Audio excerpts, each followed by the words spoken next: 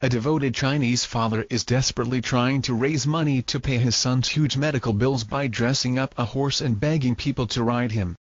Chen Yuntao, 38, wears a horse mask as he kneels on the busy streets of Hefei City, next to a sign asking for kind-hearted people to get on his back for a ride for 5 yuan, the equivalent of 54p.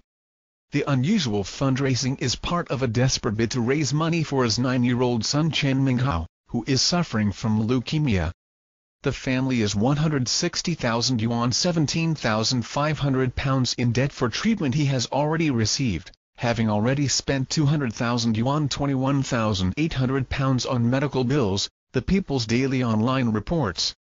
The next course of therapy will cost between 400,000 and 500,000 yuan £43,600 to £54,600.